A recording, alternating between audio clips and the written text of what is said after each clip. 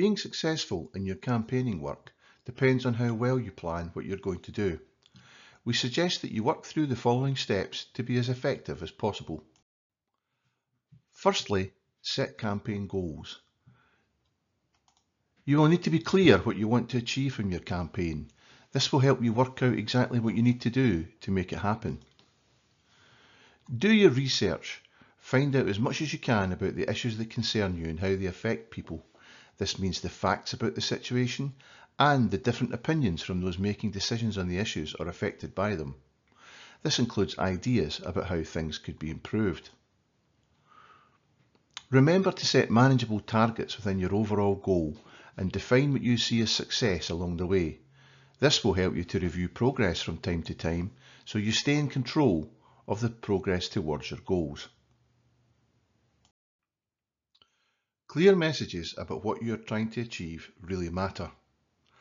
This means having short, clear demands expressed reasonably and confidently that communicate to others exactly what you're trying to achieve and why.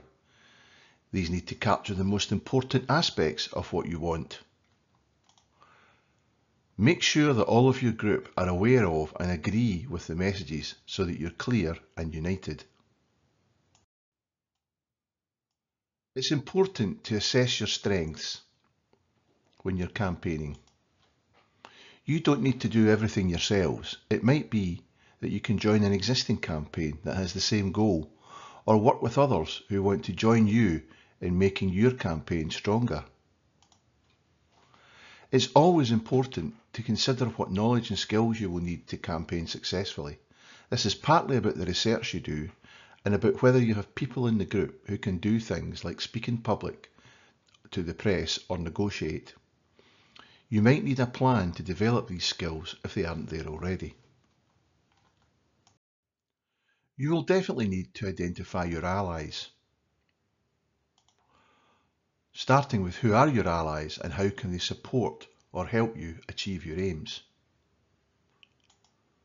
This could include other refugee communities who have common concerns and share your experience, or local communities, trade unions, religious organisations who have a broader sense of what is just and fair about the issues that concern you. So reach out and make connections with others like sympathetic politicians, journalists, or supportive celebrities who have an existing public platform. So it's really important to choose your targets when campaigning. This will be based on who has the power to make the change you want to see. There's no point in putting pressure on people who can't deliver what you want to see changed, unless it's to get them to join you in persuading or putting pressure on those who can change things.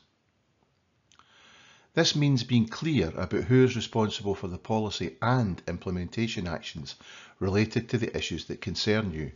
For example, politicians in London or in Scotland may set the direction of immigration or education policy, but it will be particular officials that may have some control over day-to-day implementation and how that might be improved.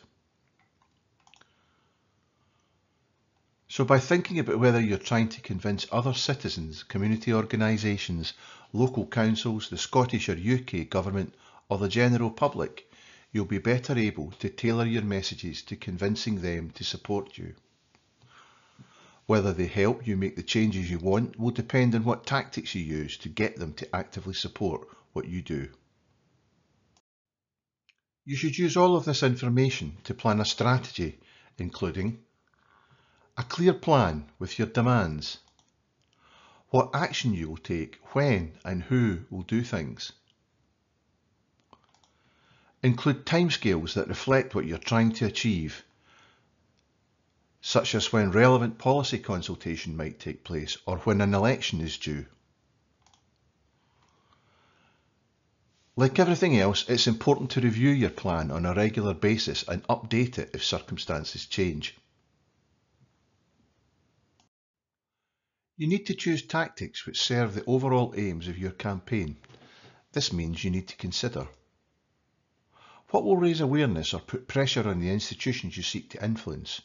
How can you persuade them to do what you feel is the right thing, or might you need to embarrass them into this?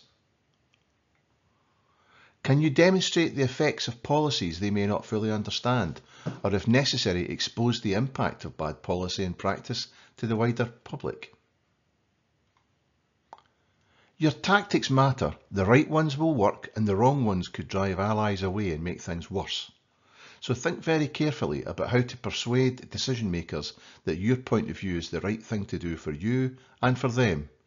Being seen to be reasonable and acting within the law is the best way forward. Plan your events and actions. Plan every event or action to be visible with a clear purpose and carried out within the law. If you have a demonstration, remember to apply for permission and make sure you get it before going ahead. It's your campaign, and although getting more people involved is great, you need to ensure that they share the same aims and approaches as you. Be careful that you don't lose control to others who may join but who have different aims. Planning matters for everything, whether it's a public meeting, a lobby of Parliament, or a non-violent demonstration against evictions. It's vital that you think what brings more people to your cause and avoids driving them away. This is what builds pressure for the changes you seek. Publicity is a major aim of all campaigning, so think carefully about how you can engage the media about all your campaign actions and have a clear message in media releases or interviews. Stay focused, but remain flexible. Things don't stay the same for long, and you need to be aware of what others are doing, including people whose minds you're trying to change.